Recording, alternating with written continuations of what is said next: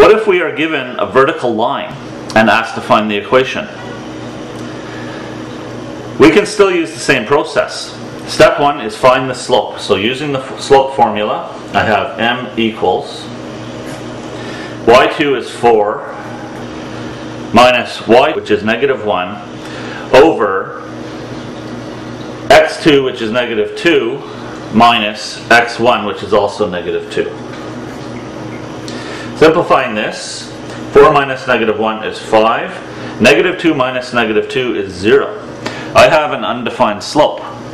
But I still have a slope in the form of a fraction, and I can still use it for step 2.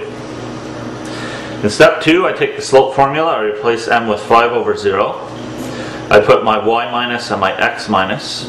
And then I take one of the points, whichever one I want. This time I'm going to use this point here. So my y is negative 1. And my x is negative 2.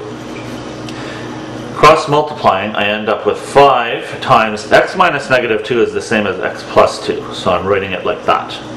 Equals 0 times y minus negative 1 is the same as y plus 1. Simplifying, 5x plus 10 equals 0 times this bracket is 0. At this point I'm finished. I have an equation in the form ax plus by plus c equals 0, and if I want I can write it like this, 5x plus 0y plus 10 equals 0. Either of these are valid, correct answers. So when you have a vertical line, you can still use the same step 1, step 2 process, even though your slope is undefined. What about when I have a horizontal line? I can still use my step 1 and step 2 process, so I'm going to demonstrate it. To find my slope, I use the slope formula. My y2 is 3.5. And my x2 is 7. For point 1, I don't have x and y coordinates. I'm just given this b equals 3.5.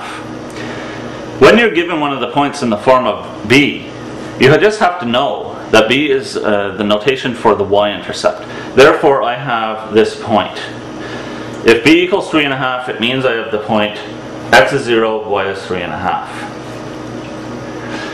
So that's the point that I can plug into the point 1 position of my slope formula.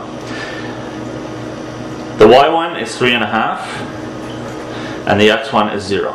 Simplifying, 3.5 minus 3.5 is 0, 7 minus 0 is 7. I have a slope of 0 over 7. I know that equals 0, but I still want my slope in the form of a fraction, so I'm still going to use this for step 2. Filling in the slope formula again, I put 0 over 7 in the m position. And I write my y minus, my x minus.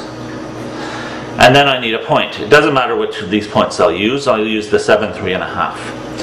So the y coordinate is 3.5 and the x coordinate is 7.